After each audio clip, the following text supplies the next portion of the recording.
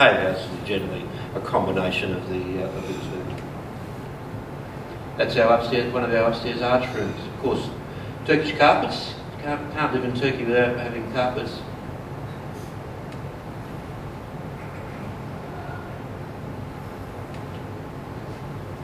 Beautiful. Is it a relatively dry climate there, so that you can have a relatively dry? Yes. Yeah, where we are, because of its altitude and because of its distance from the sea, yes, it's a very dry climate. A lot of underground water, which makes the agriculture still is huge. That's another one of the hotels that's just been built in our area. Actually, I don't think that's open in that photo.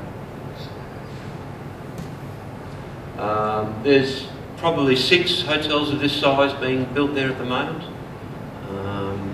And we've sold our little house, and we've now gone 50% partners with one of our dear Turkish friends he's restoring a hotel for us at the moment, which me and Lorraine, my wife, will go back next year to hopefully run and open and run.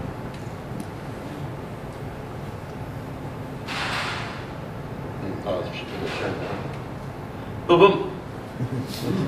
Can I ask a couple of questions? You sure can. The dogs got used to the balloons. You set the dogs barking? No, we still set the dogs barking.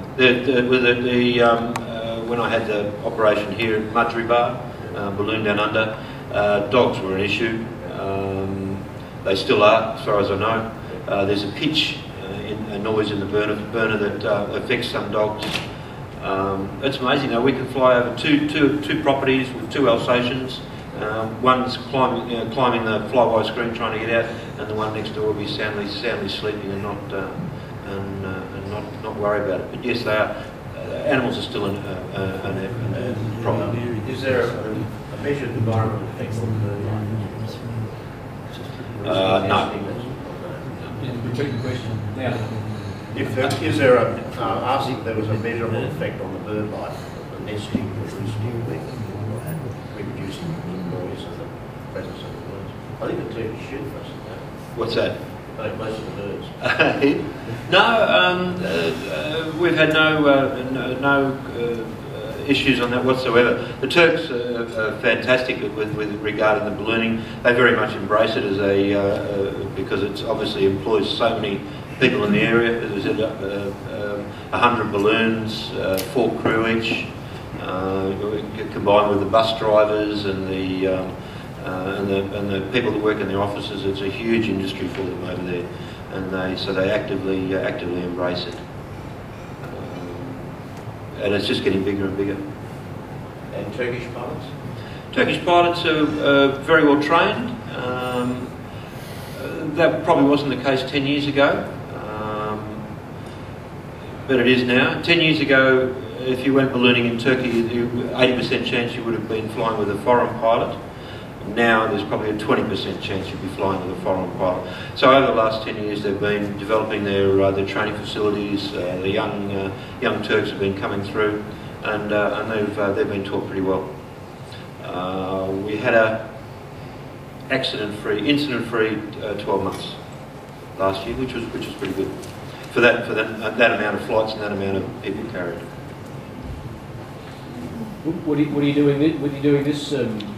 I'm having a break from Turkey this year. If I'd known about the hotel when we decided this in June last year, we probably wouldn't have. But June last year, we decided that we did this because we wanted to embrace travel, embrace the world, see other places. So we thought, well, hang on, we've been in Turkey for 4 years. It's time we went somewhere different. So on the 1st of July, I'm starting flying over the Masai Mara in Kenya, over the game park. I'm there for 5 months. My wife will come and join me probably for the last 1 or 2. So we'll have a bit of a look at Africa, and then next March we go back to Turkey to open to.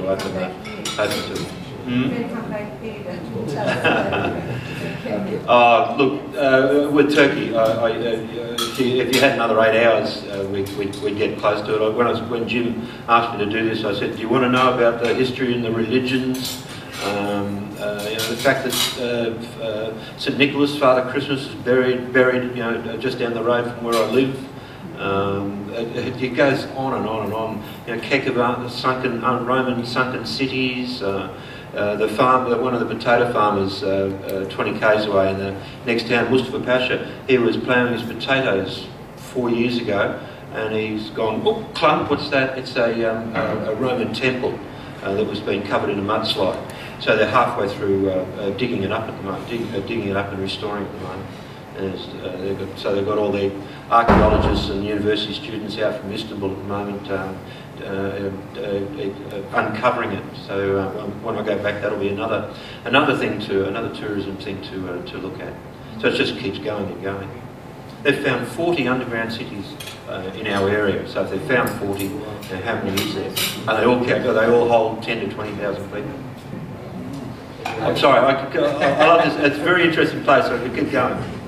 Thank you very much for coming.